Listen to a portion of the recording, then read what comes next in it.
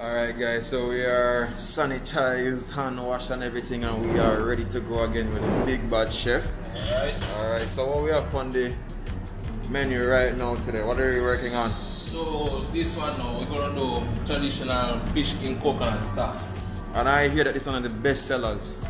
Best sellers. If I'm to be honest, I always say it's on my vlog, you know, I'm not really a fan of the aquatic creature called fish. You understand?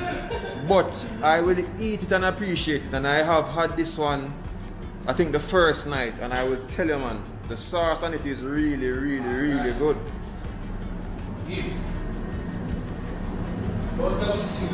Alright, so these are some of the ingredients that they use.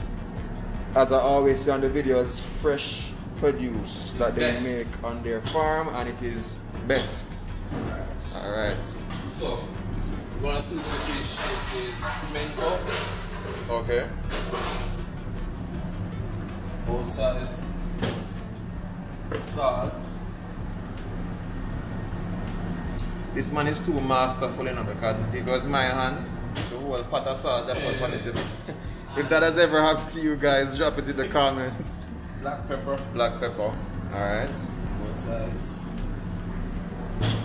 And some dried basil. Oh, so dried basil? Yeah. Okay.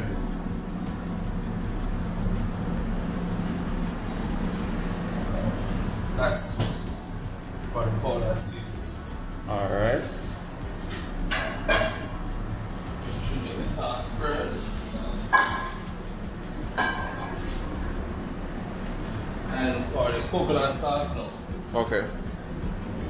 This is annatto oil. Annatto oil. Yes. So all those locals who know annatto, Yeah. we just soak them in some corn oil. Okay. So you infuse oil. Alright. So we're gonna use this to saute the herbs and spices for the fish. That. So first we're gonna add some chopped garlic. So I'm now going to tell them what that secret ingredient is, you know. And I forgot left this part out, you know. So I understand we don't want nobody can cook it, you know. Anyway. No, even if they put the exact same thing, it would never taste. It would never taste the same, exactly. I know. Never taste. It's like when your grandmother gave you the whole recipe book. And you wonder what's happening. Alright. Onions. Some onions. Nice. Oh, wow. Smells lovely already. You know, so the chef show off. The chef is a show off chef, you know. You know how much people try this at home and show everything. First time. So you realize what the chef just did a while ago. It's a quick way to actually coat everything in the oil very quickly. You know, yes, it does add a little flair to cooking, but there's actually a purpose in why they actually do that. Look at that. Look at that. Nice.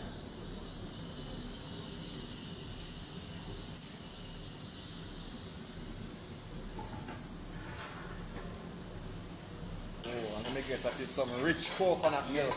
And again, that's from the farm. Also from the farm. Gotcha. So the dried coconut. Add it to it. Okay. Oh. Coconut milk.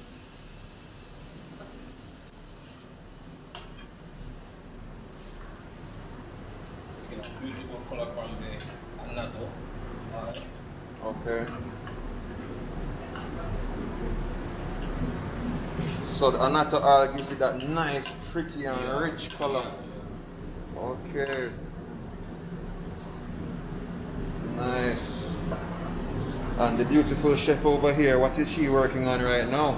Rice and peas. Jeez. So are you, but me that big up the other chef and say, it's like him granny hand, is your hand? No, because I got shift this morning. Okay. So we change shift. The change shift. Yes. Okay. Yes. So we have some rice. I have a question, you know. What kind of rice is this? That's the grace pot rice. Okay, regular grace. Long green. The long grain rice. Okay, cool. Alright, so over here now, You know what's funny, guys? This dish looks very simple to make, you know, but Yeah. boy, Last but not least, the Scotch bonnet Scotch pepper. bonnet pepper. Wow. No.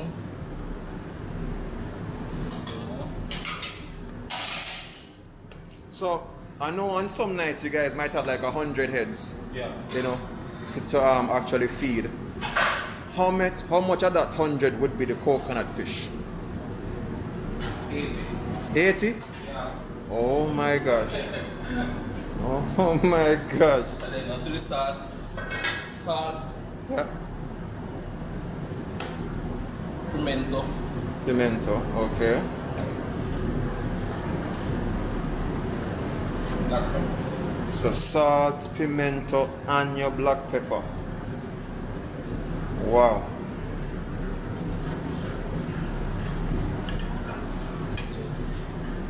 And I realize how thick it gets Yeah. with the real coconut milk. Yes. Some people have to add a little bit of flour. No. No flour. Wow. Just let it sit there and simmer. Okay. The thing, you know that coconut milk is very oily, right?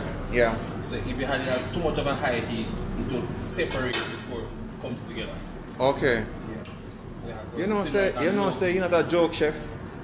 You're not a joke chef, man, because I hear the way how you speak about the oils and what oils retain a certain amount of temperature, certain heat. Yeah, because I used to make coconut fish, you know, and I do see the separation in the oil and from the coconut milk. So, what temperature are you looking at? You're looking at like a low heat, medium or low heat? Medium to low. Medium to low. Yeah. All right, guys. Just for a light simmer. Guys, may I give you all the behind the scenes access to how to make this at home, you know. It won't taste as good, but you have a little, you know. Give it a little taste. Alright, perfect. Alright. Little more salt. And for the real Jamaican, you know, just add a little bit more pepper. A little more pepper to it. Yeah. All You know, right. say us Jamaicans like our Yeah, that's fish and more the spices. that is correct. That is correct. So you guys can realize how much attention to detail that they actually put into the food. The ground basis of any good dish is usually from the farm, like it or not. So it has to be fresh fish, it has to be fresh ingredients, or else you're gonna have an issue. What I like about this hotel is that they use a sustainable method where basically everything that they get is within a 20-mile radius of the hotel. So that means that everybody who is a farmer, they have their farms or whatever, gets included in the hospitality industry, which is a main thing that, you know, we need to have included. Because in Jamaica you might find a lot of hotels these days are not even Jamaican owned. Yeah. You know, so whenever you do, a person's always asked me the restaurants I go to if they are Jamaican owned. Well, like, I'm proud to say that this one is Jamaican owned, and you know, they involve everybody in making it a quality product. Wow. Jeez. This look rich. And for the fish now, if you add it to the sauce, we're going to give it a light sear.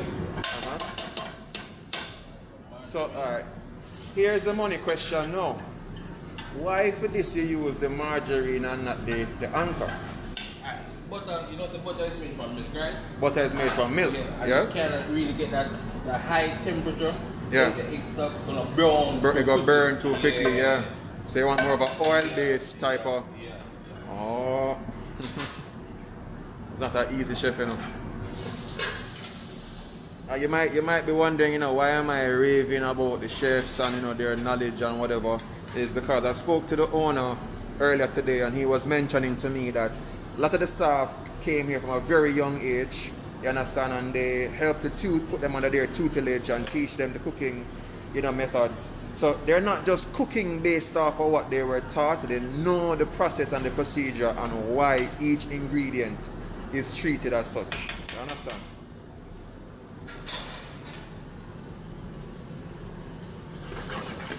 Oh. Nice sear on the fish, not too much color.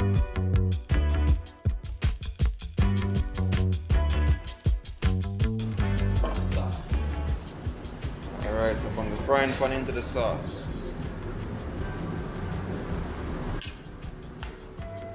So virtually, when my subscribers come to this restaurant now, they are getting their meals done from scratch. Yes, done to order. Done to order, everything. I like that.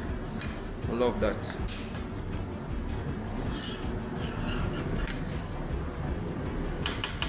Let this simmer for about 5 to 6 minutes. 5 to 6 minutes, alright. Wow. Look at that.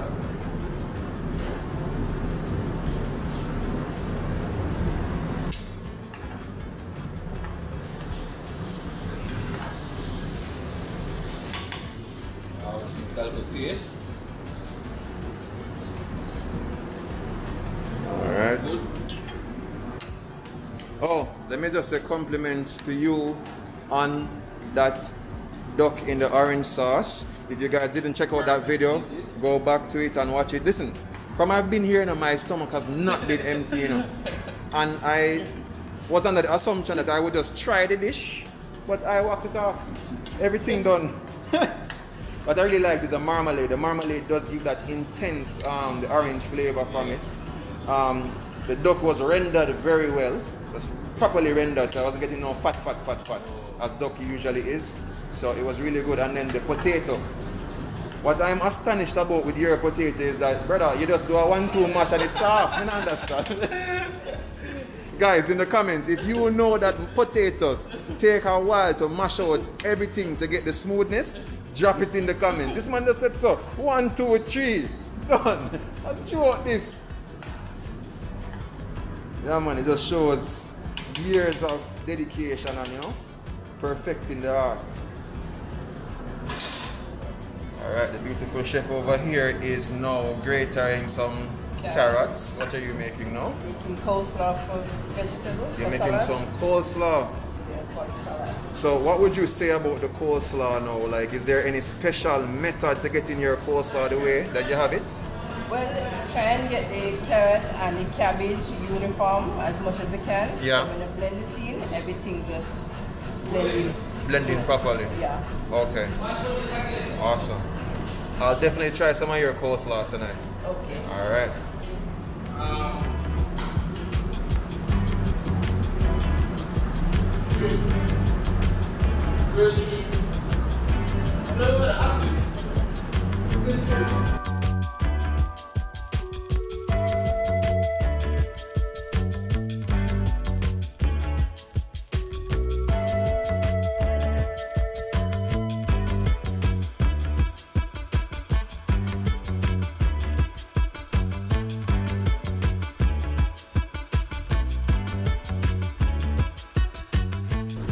Everybody asks, like, why our coconut fish has this color. Yeah.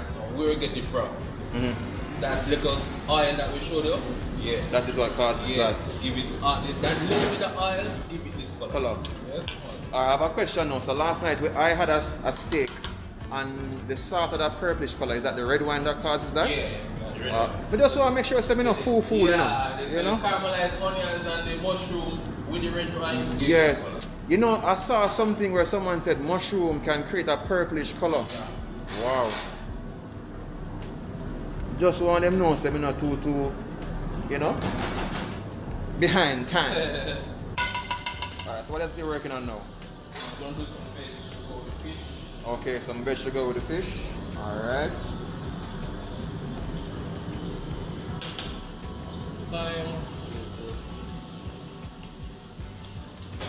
Guys, if you appreciate seeing some behind the scenes of how a Jamaican kitchen operates that makes high quality food, drop a like on the video, drop a comment on anything else you want to see, and if we can make it possible, we'll make it possible. Not one green pepper drop out. No waste no food. No sir.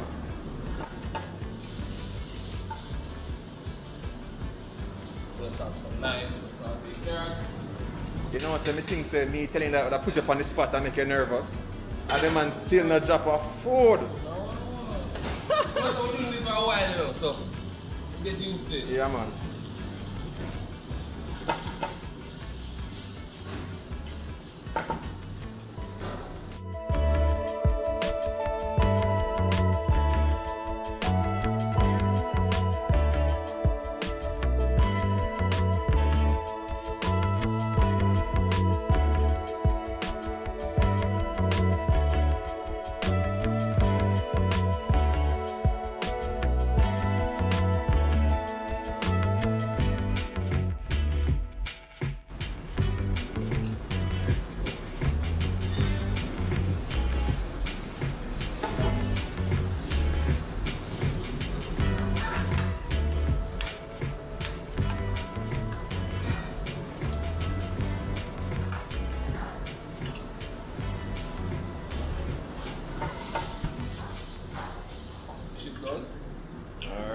So let's get ready to go plate.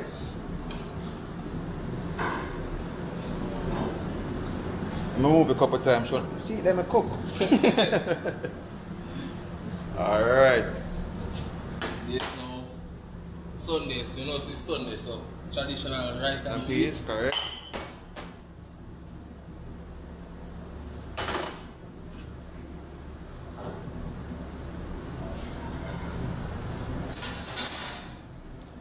For those persons who might not know what rice and peas is, the foreigners from Australia or America or whatever, it's just rice, some red peas that's in some, you know, coconut milk.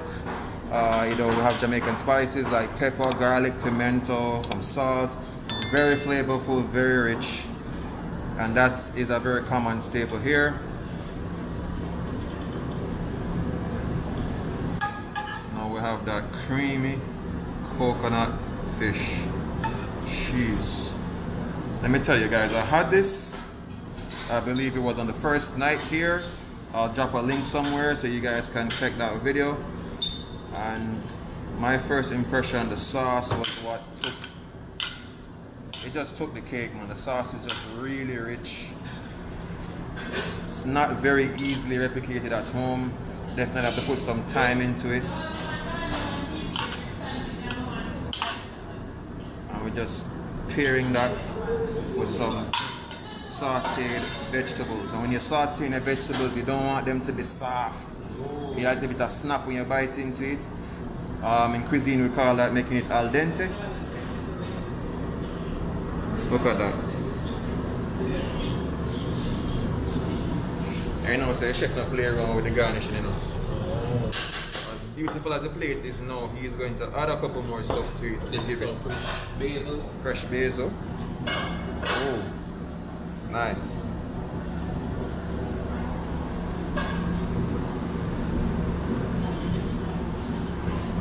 Wow, look at that, guys. Masterfully done. A dish like this, prep time, how long are we looking at? Anywhere from 10, 15, 20 minutes. So that means when people come here to get their meals, they are not waiting a year and 6 months to get something to eat. Alright, so what would the wait time be like? Because there's 100 persons in here trying to get something to eat. Well, not 100, but whatever. On a normal night, I say from salad to dessert, maybe 30 minutes, 35 minutes. Which is usually what it is. Yeah. Exactly. Alright guys, so I deliberately opted to take a sample plate because I've had this dish before, but I want to have it straight off the fire because my stomach is full.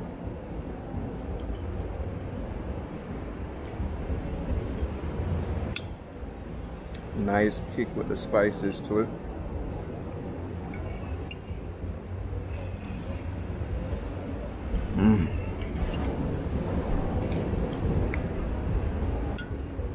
That oil that they used to saute it with in the beginning, it's there, but it's not overpowering. And that's the sauce, man. The sauce is so creamy, yo.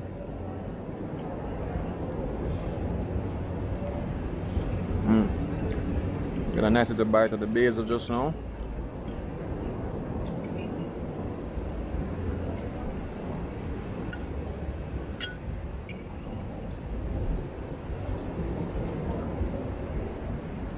So good.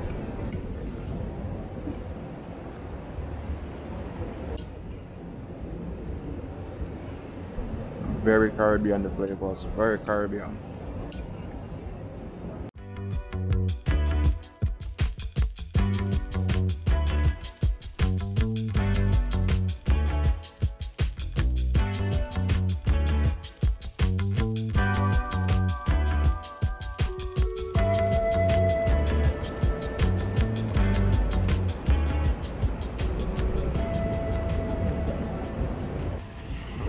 We have been blessed with some sunlight again, and look at the sunset, guys. Wow.